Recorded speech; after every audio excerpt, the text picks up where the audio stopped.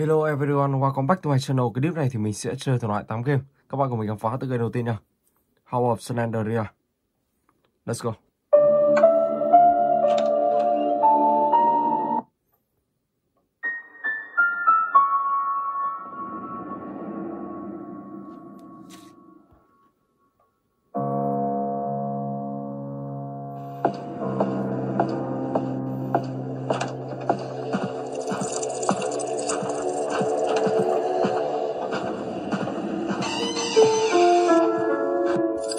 Ok.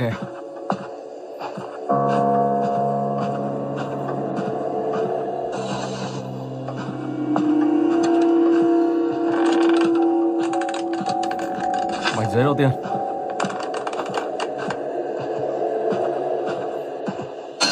Oh my god.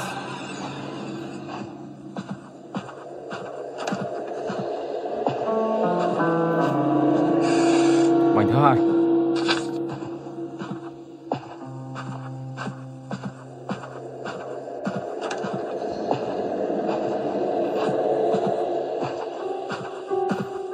Tiếp tục nào. Let's go. Bài thứ 3.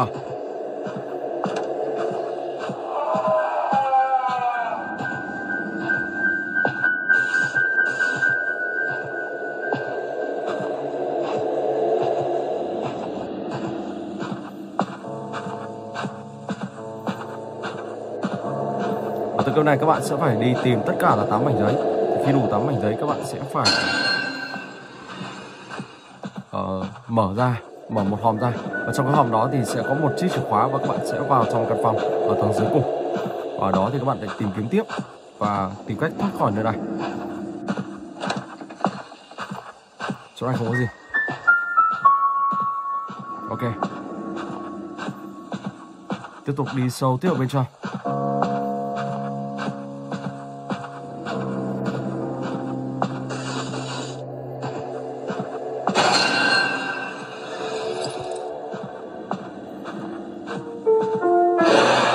Một con ma.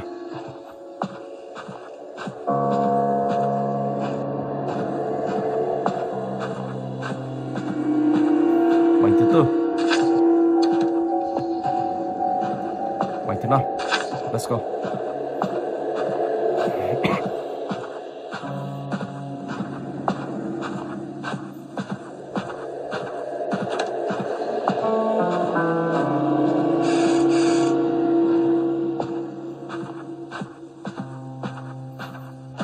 Và đấy, chìa khóa rồi, mình không thể vào được trong căn phòng ăn. Thế thì mình lại phải lên tầng 2 trước.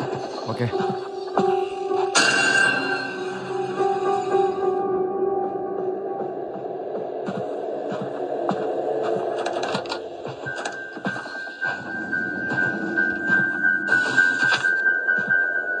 Sáu mảnh rồi.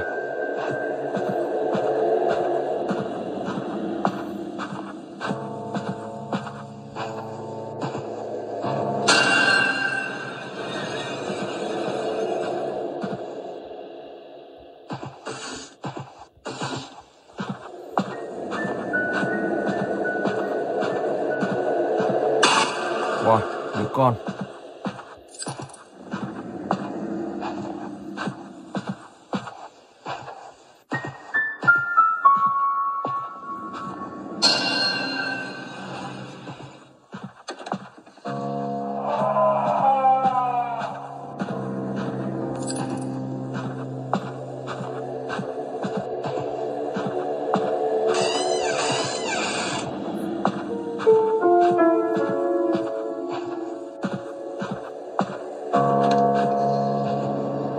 Bảy mảnh. Đó, và còn một chiếc chìa khóa các bạn sẽ mở ở dưới tầng phòng ăn. Thì mình nghĩ chắc chắn ở đó sẽ có một mảnh nữa. Và các bạn sẽ khi đủ 8 mảnh các bạn sẽ lấy được một chiếc chìa khóa. Và chiếc chìa khóa đó để dẫn các bạn xuống dưới tầng hầm. Ok, và bây giờ thì mình sẽ chuyển tiếp sang game thứ hai, Slendrina Asylum. Đây là một tựa game bóng ma trong bệnh viện. Ok.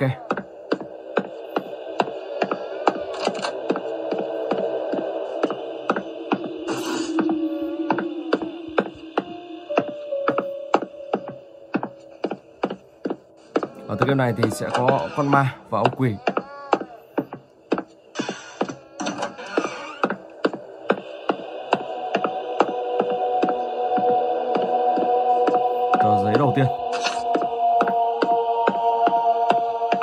Ông ta đây rồi. Mình sẽ đưa ông ta vào đây. Let's go.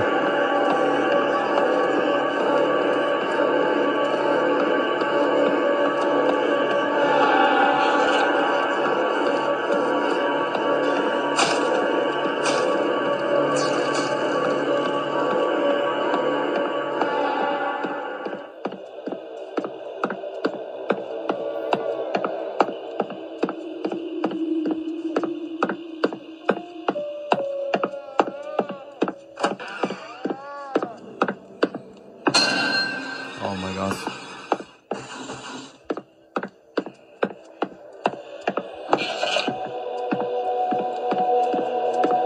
Wow.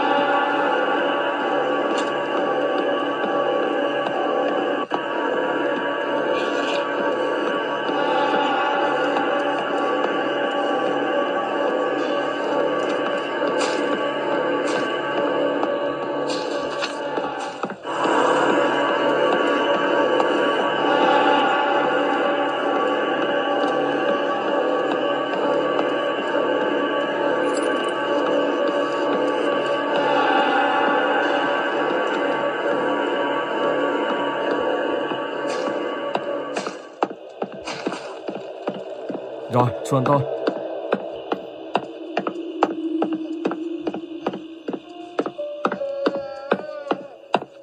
Tiếng kêu của đứa con.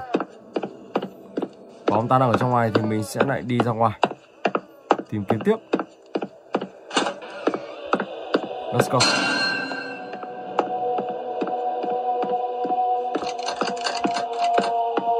Tờ thứ 3. Các bạn cố gắng tìm kiếm đừng để sót một căn phòng nào. Và khi căn phòng đó bị khóa thì các bạn phải nhớ hướng đi. Để khi mà các bạn có chiếc chìa khóa các bạn sẽ quay lại và tìm những căn phòng bị khóa đó.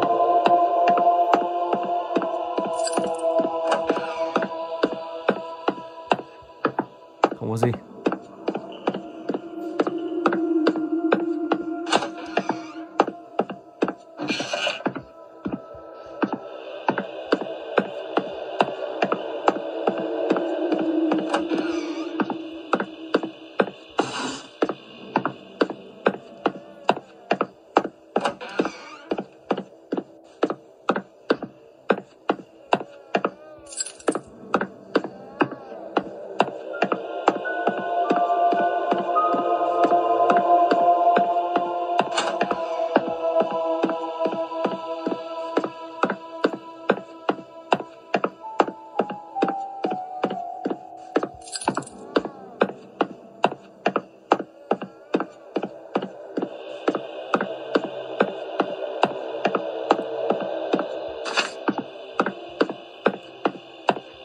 Tờ thứ 5. Đó, các bạn cứ đi xung quanh và tìm kiếm tất cả là 8 tờ giấy nhá.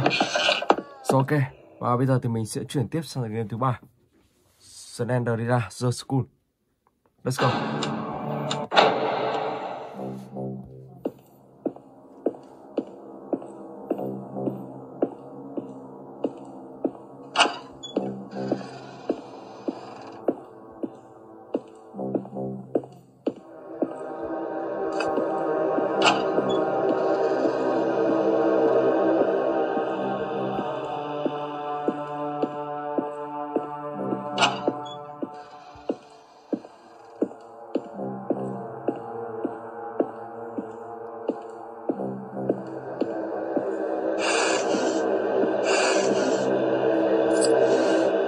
Okay, let's go.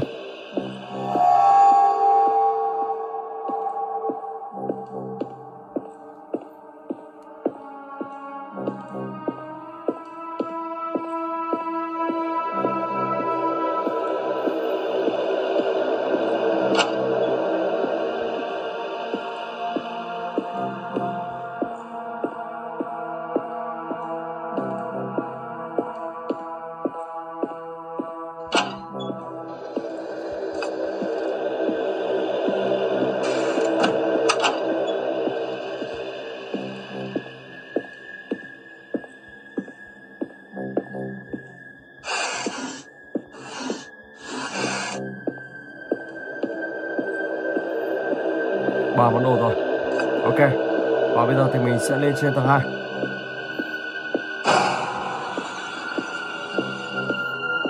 Đây là một ngôi trường học bỏ hoang khá lâu rồi và không biết lý do bỏ là gì. Thì như bây giờ mình vào trong tựa game này thì mình biết lý do. Đó chính là có một con ma. Và không biết con ma này ở đâu ra mà có. Hoặc có thể là do học sinh, hoặc là có thể là một giáo viên nào đó chết oan.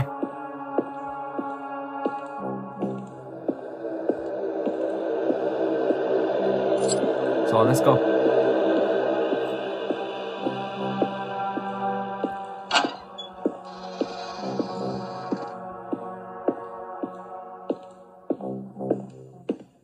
Và đây là phòng ăn. Một căn phòng ăn rất là rộng.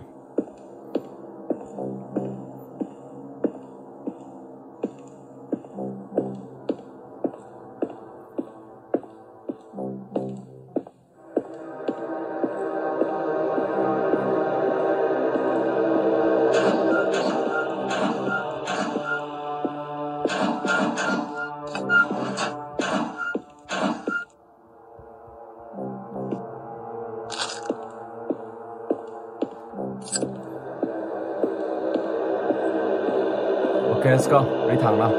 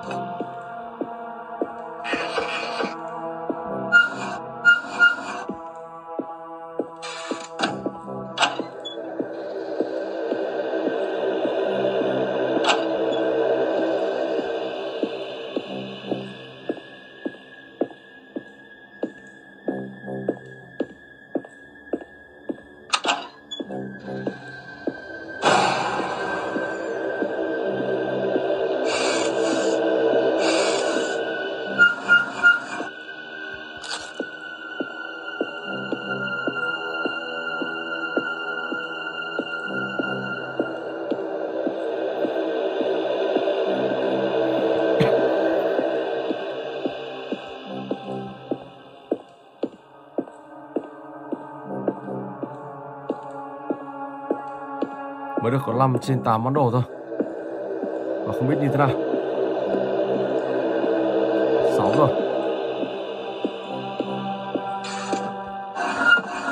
Chắc chắn sẽ lẫn ở đâu đó. Oh my god. Mình sẽ qua lại đây xem như thế nào. Ok, không có gì.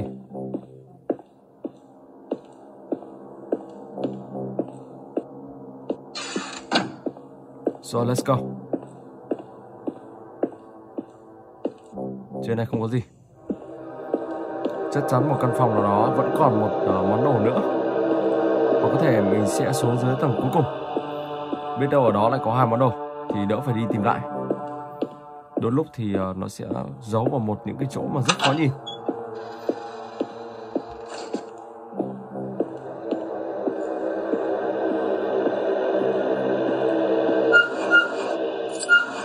Rồi, và còn một món đồ nữa chắc chắn ở trên này. Và các bạn sẽ tìm một món đồ ở đây. Khi đủ 8 món đồ các bạn sẽ lắp vào kia.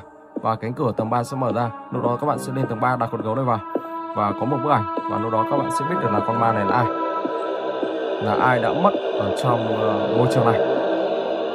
Rồi ok, và bây giờ thì mình sẽ sang tựa game thứ 4, Slendrina 2D.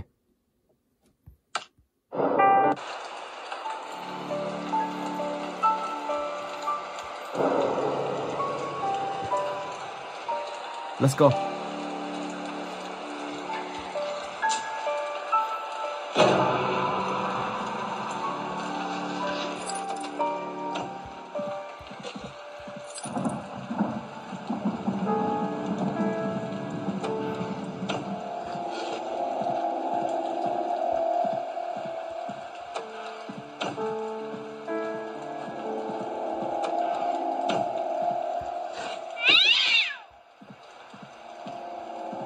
Căn phòng có một con mèo đen rất là sợ hãi.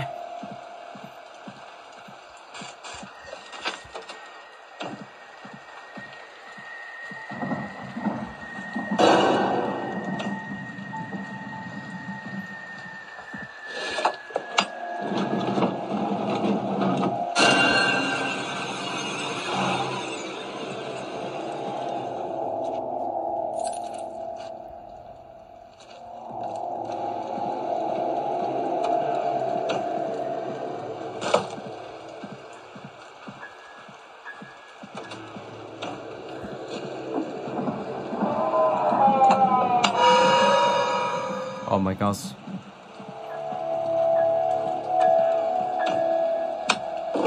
Wow.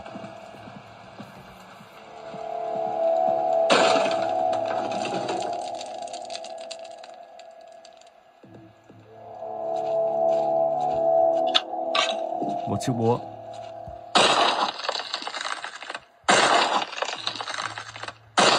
Ok, chui vào trong nào. Không có gì đây. Căn phòng này bị khóa rồi.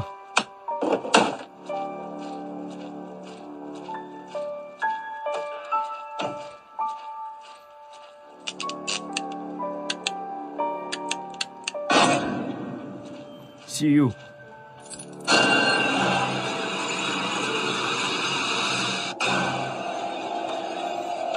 Rồi, sau đó các bạn sẽ tìm đủ tất cả là 4 tờ. Từ đó các bạn sẽ mở ra và lấy được một sợi dây. Và các bạn sẽ lắp vào. Bây giờ các bạn sẽ quay lại để tìm tiếp. Ok, và bây giờ thì mình sẽ chuyển tiếp sang tựa game thứ 5. Game Malos 3. Let's go. Ở đây đang bị chốt rồi. Ok. Một chiếc gì?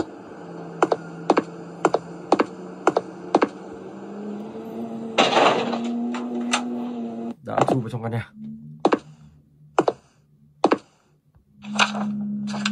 Ok.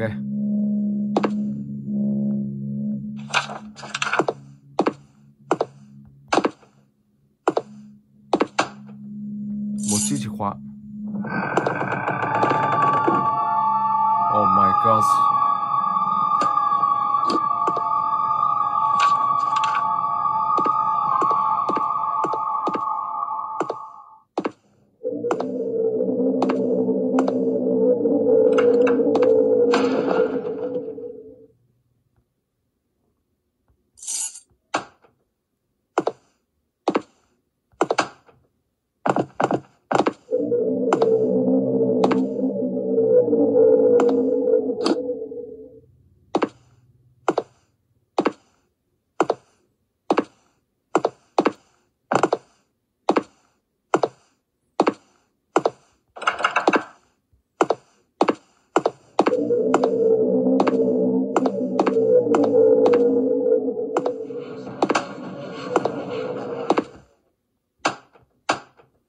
Có gì đâu. Oh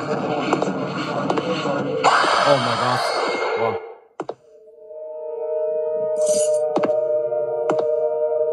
Ở đây là làm một loại lễ thờ quỷ sa tăng. Rất là kinh sợ. Rồi và mình sẽ lên trên này xem.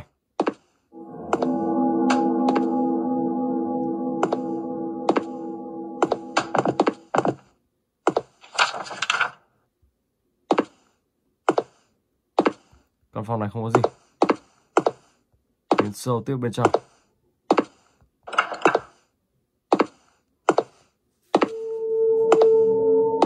Oh my gosh.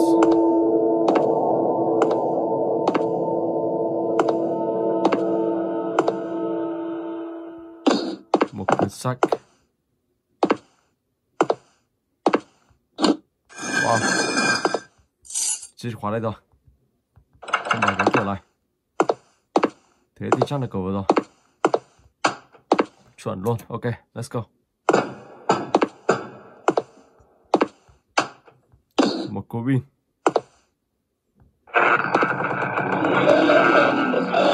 Wow.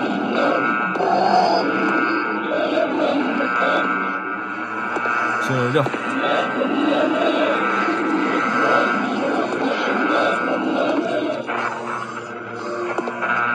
Oh my gosh.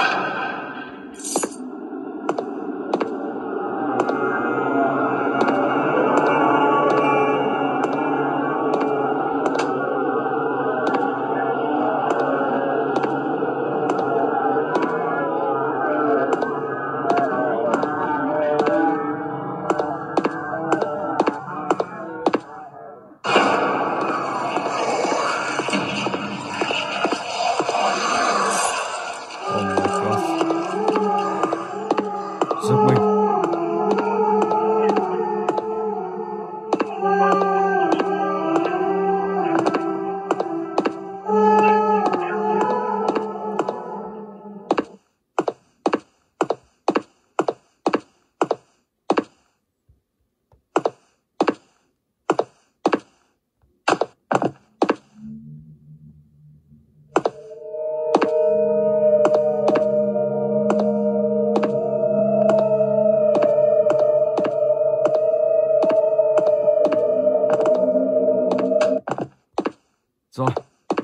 xuống tầng hầm. Và bây giờ các bạn sẽ tìm kiếm tiếp ở trong tầng hầm này. Xuống đây thì còn kinh dị hơn là ở trên đó, bởi vì ở đây rất là tối luôn. Một chiếc búa. Wow.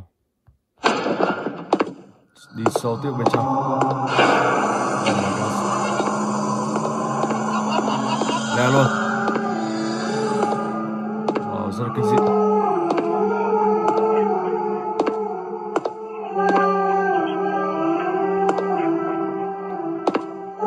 Đó, sau đó các bạn sẽ tìm kiếm tiếp ở trong này. Còn rất nhiều thứ. Rồi. Và mình sẽ chuyển tiếp sang cái tiếp theo.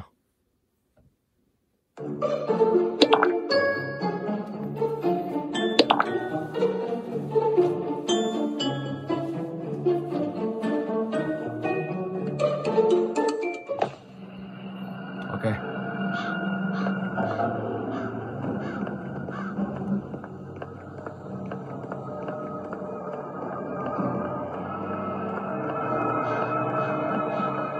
Một chiếc chìa khóa.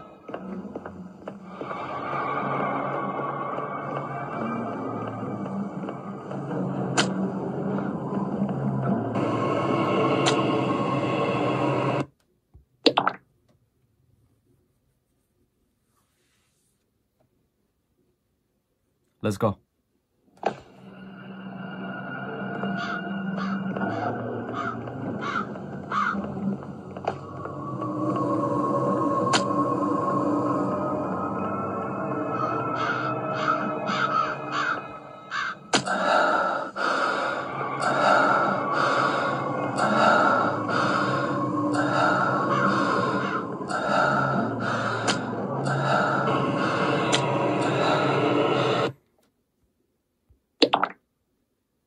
Level 4.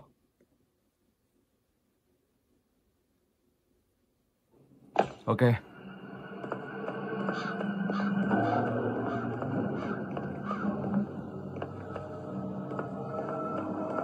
Đây rồi. Một lọ nước.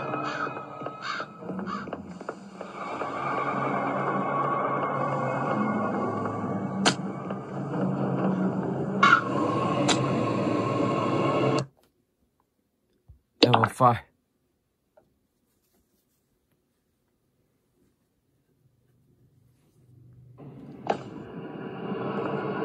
Cái này chắc ở dưới tầng rồi. À, trên tầng. Và nó sẽ nằm ở đâu đó quanh đây. Không phải. Wow, let's go. Nó là ở đây.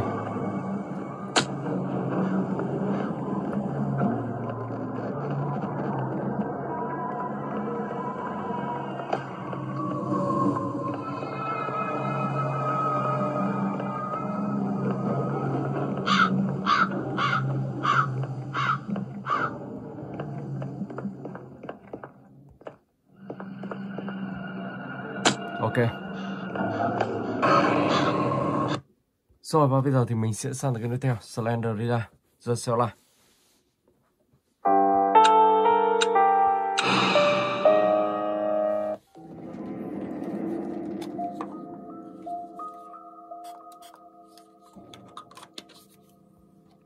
Let's go.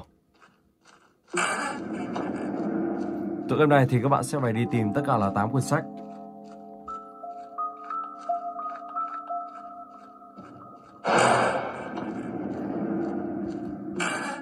Quyển sách đầu tiên. Oh my God.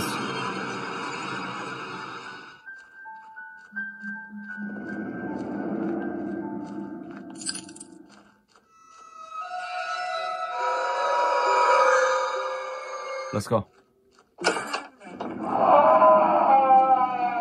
Quyển sách thứ hai.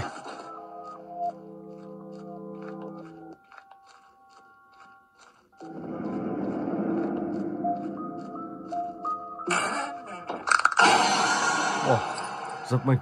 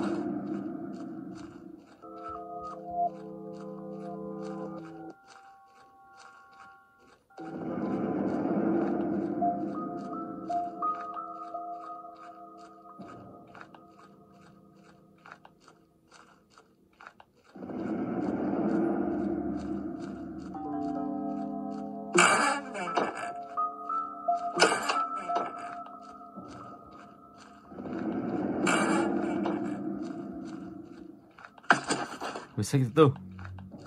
Đó, các bạn cứ đi xung quanh và tìm tất cả các quyển sách nha. Rồi, let's go. Và bây giờ thì mình sẽ chuyển tiếp sang cái tiếp theo. Slendrina Asylum.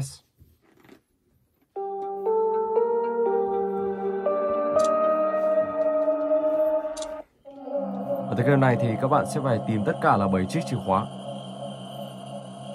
Và trong này sẽ có một map bản đồ để các bạn sẽ phải đi theo cái hướng map bản đồ đó. Ok. Rồi, gần đây có một chiếc xe. Và cái này các bạn phải tìm những cái banh. Sau đó thì mở những cái hộp này ra. Và trong hộp đó thì sẽ có chìa khóa.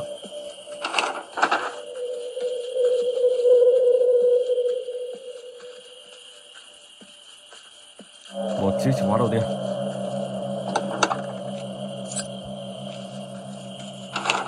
Ok, sau đó thì sẽ đi thẳng vào đây.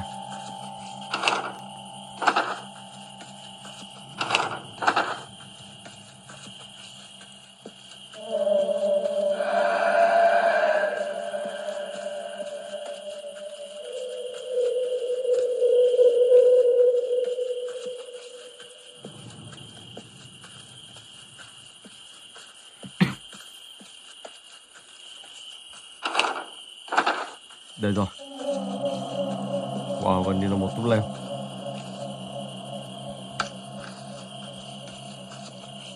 Xem có gì đây không? Không có gì. Đi thẳng vào đây thì sẽ đến chắc là một tòa nhà.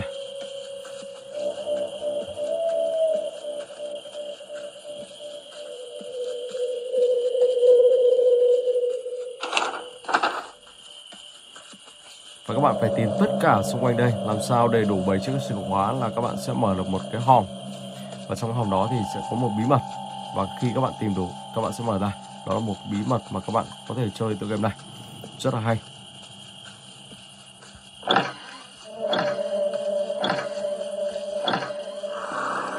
Vâng, đây là ông quỷ chồng bờ ma. Rồi, và mình sẽ phải chuồn thôi. Gần đây có một ngôi nhà to. Và các bạn sẽ vào trong ngôi nhà này tìm tiếp. Chứ chỉ một đàn rơi đã bay qua đây rồi.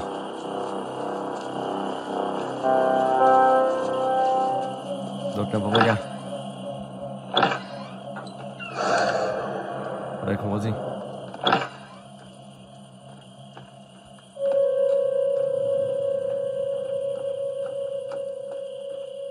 Cái này cần một mã số thì mới lấy được.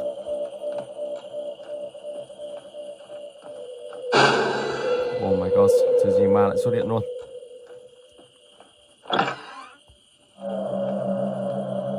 Chiếc chìa khóa thứ hai. Đó, các bạn cứ đi xung quanh và tìm tiếp nha. Ok, và mình xin phép dừng clip tới đây. Hẹn gặp lại các bạn trong clip tiếp theo.